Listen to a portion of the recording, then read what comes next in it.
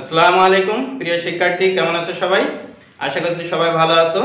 তো আজকে আমরা এই পর্বে আলোচনা করব অর্থনীতি তৃতীয় বর্ষের অর্থনীতির জন্য পরিসংখ্যান বিষয়ের উপরে সম্ভাবনা অধ্যায়ের খুবই গুরুত্বপূর্ণ একটি সূত্রের প্রমাণ করব। তো আজকের আমাদের সূত্রটি হলো সম্ভাবনার যোগসূত্র, অ্যাডিটিভ ল অফ প্রবাবিলিটি। এটা হলো দুটো ঘটনা কখন অবর্জনশীলের ক্ষেত্রে, অর্থাৎ দুটো ঘটনা যখন একটা ঘটনা আর একটা ঘটনার সাথে কোনো রকম কমন পয়েন্ট বা মিল যদি না থাকে, তো সেই ক্ষেত্রে আমরা প্রমাণ দেখব। তো এটার ক্ষেত্রে আমরা যদি বলতে চাই তাহলে এভাবে বলতে পারি যে দুটি ঘটনা অবর্জনশীল হলে, মানে কানেকশন যদি না থাকে, তাহলে উহাদের যে কোনো একটি ঘটনা ঘটার সম্ভাবনা, তাহলে উহাদের যে কোনো একটি ঘটনা ঘটার সম্ভাবনা ঘটনাগুলির পৃথকভাবে ঘটার সম্ভাবনার যোগফলের সমান।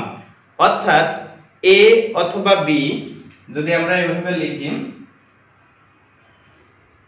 অর্থাৎ এ অথবা বি, এ এবং বি দুটি ঘটনা, ঠিক আছে? তাহলে এ ও অথবা বি ঘটনা ঘটার সম্ভাবনা, এ অথবা বি ঘটনা ঘটার সম্ভাবনা হবে প্রবাবিলিটি এ ইউনিয়ন বি, এইটা সমান প্রবাবিলিটি এ প্লাস প্রবাবিলিটি বি।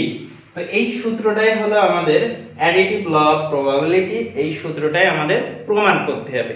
তো এখন আমরা প্রমাণের জন্য অগ্রসর হই। তো প্রমাণের ক্ষেত্রে আমাদের একটা নমুনা স্যাম্পল পয়েন্ট, যেটা বলা হয় যে নমুনা ক্ষেত্র ধরে নিতে হবে। তাহলে এই ক্ষেত্রে আমরা এস তে স্যাম্পল স্পেস বোঝাই, তো এস দিয়ে আমরা নমুনা ক্ষেত্র ধরব, এবং যার মধ্যে দুটো ঘটনা আছে, যেহেতু আমরা সূত্রেই এ এবং বি লিখছি, তাহলে এ ও বি দুটো ঘটনা বর্জনশীল ঘটনা হবে। তাহলে কোনো একটা নমুনা ক্ষেত্র ধরি, কোনো একটা নমুনা ক্ষেত্র, এটা হলো এস, এসটা একটু বড় করে দিই, এস। এখন এর মধ্যে দুটো ঘটনা বর্জনশীল, সেটা কি কি? তাহলে আমরা বলি এর মধ্যে আমরা দুটো ঘটনা, এর মধ্যে এ ও বি এই দুটি ঘটনা বর্জনশীল। তাহলে এই বর্জনশীলটা যদি আমরা চিত্রের মাধ্যমে দেখাই, তাহলে ইকোনমিক্সের ফার্স্ট ইয়ার ম্যাথে যে সেট থিওরিতে করেছি, সেই সেট থিওরির মাধ্যমে আমরা এটা চিত্রে দেখাতে পারি। তো চিত্রটা কিরকম?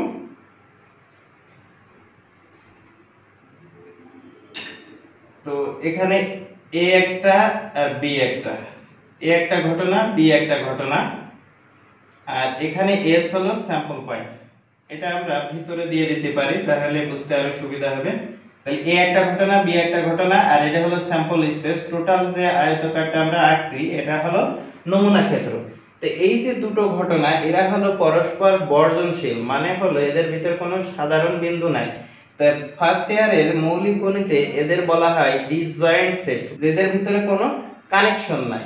তো সেই কারণেই এদেরকে আমরা সেট সম্ভাবনার ক্ষেত্রে বলতেছি বর্জনশীল, মানে একটা আরেকটার ভিতরে কোনো কানেকশন নাই। তো এই ক্ষেত্রে আমরা প্রথমে তো একটা নমুনা ক্ষেত্রে এস ধরলাম, দুটো ঘটনায় এ এবং বি ধরে নিলাম। এখন আমাদের প্রমাণের স্বার্থে আরো কিছু ধরে নিতে হবে। তাহলে আমরা লিখতে পারি যে আরো মনে করি, আমরা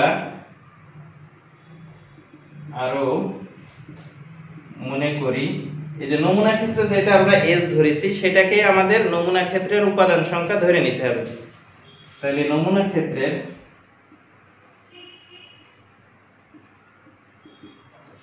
উপাদান সংখ্যা, নমুনা ক্ষেত্রের উপাদান সংখ্যা এন এস, এটা। তাহলে নমুনা ক্ষেত্রের আমরা উপাদান সংখ্যা ধরে নিলাম। এখন হলো এই যে দুটো ঘটনা আমরা এখানে নিয়েছি, যে দুটো ঘটনা বর্জনশীল, এটা কিন্তু তিনটা ঘটনার ক্ষেত্রে, চারটা ঘটনার ক্ষেত্রেও প্রযোজ্য।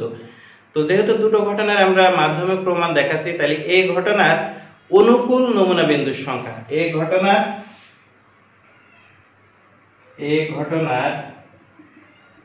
অনুকূল নমুনা বিন্দুর সংখ্যা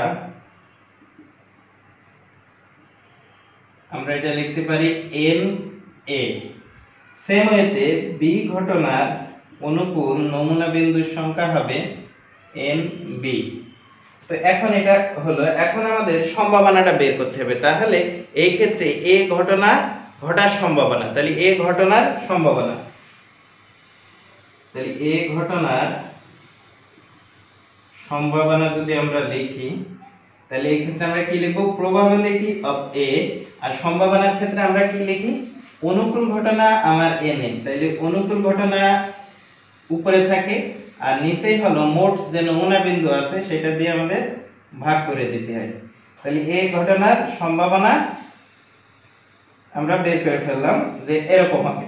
ঠিক সেম ওয়েতে বি ঘটনার সম্ভাবনাটাও আমরা বের করে ফেলবো। বি ঘটনার সম্ভাবনা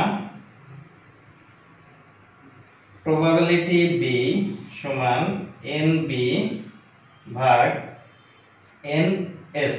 তো বি ঘটনার সম্ভাবনা প্রবাবিলিটি বি এন বি ভাগ এন এস। তো এটা দিলাম। এখন আমরা লিখব যেহেতু এ এবং বি দুটো ঘটনা কি বর্জনশীল ঘটনা, তাহলে লিখতে পারি যেহেতু এ ও বি দুটি ঘটনা বর্জনশীল।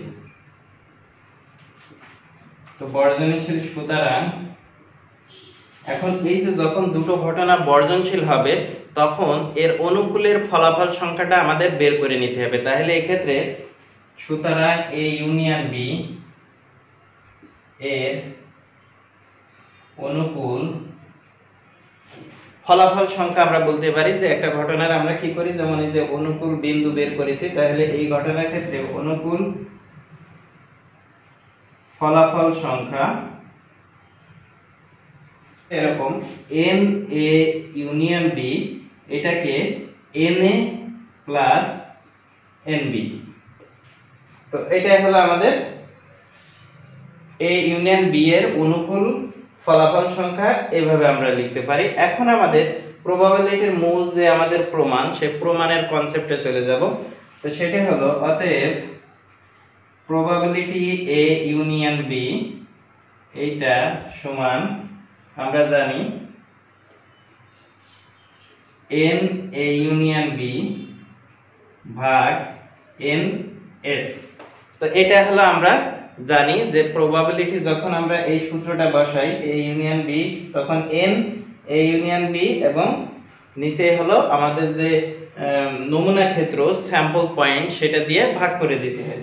তো দিলাম। এখন আমাদের এই যে এইটুকুর মান এন এ ইউনিয়ন বি আমরা এইটুকু পাইছি, তাহলে এইটুকু আমরা এখানে লিখতে পারি N A plus N B, আর নিচে আছে গিভেন এন এস। তো আমরা এটুকু লিখলাম। এখন এটাকে আমরা আলাদা করে দিতে পারি। এন এর নিচে এটা আছে N a given N S plus N be given N S. এখন এটা যখন আমরা লিখলাম, এই জায়গা থেকে আমাদের এখানে জায়গা স্বল্পতা, আমরা এই সাইডে লিখি এন এ ভাগ এন এস। এটাকে আমরা কি লিখতে পারি? এই যে আমরা এটা পাইছি, এইটুকুর জন্য আমরা প্রবাবিলিটি এ লিখতে পারি। তাহলে এই জায়গাটা আমরা লিখব ওইটুক সমান হলো প্রবাবিলিটি এ প্লাস এই সেকেন্ড টার্মের জন্য আমরা কি লিখতে পারি? আমরা বি ঘটনায় পাইছি যেটা, সেটা লিখব প্রবাবিলিটি বি। তাহলে প্রবাবিলিটি বি। তো এটা কিসের মান আছে? এই সাইডে। তাহলে প্রবাবিলিটি এ ইউনিয়ন বি এইটা সমানই তো এটা পাইছি। তো এটা আমাদের তথ্য জানাই আছে শুরুর দিকে। তাহলে আমরা লিখতে পারি অতএব প্রবাবিলিটি এ ইউনিয়ন বি সমান প্রবাবিলিটি এ প্লাস প্রবাবিলিটি বি। এটাই এখন আমরা লিখতে পারি প্রমাণিত। তো ক্লিয়ার বিষয়টা? তো ঠিক একইভাবে এরকম আরো একটা আমাদের সূত্র আছে। এভাবে বিভিন্ন সূত্র আমরা স্টেপ বাই স্টেপ করব। তো এই ছিল আমাদের আজকের ভিডিওটি। তো ভিডিওটি যদি তোমাদের কাছে ভালো লাগে তাহলে লাইক করো, কমেন্ট করো, বন্ধুদের মাঝে শেয়ার করে দিও এবং চ্যানেলটি নিজে সাবস্ক্রাইব করো এবং বন্ধুদেরকেও সাবস্ক্রাইব করতে উৎসাহিত করো। তো আজকের মতো এই পর্যন্তই। দেখা হবে পরবর্তী ক্লাসে। আল্লাহ হাফেজ।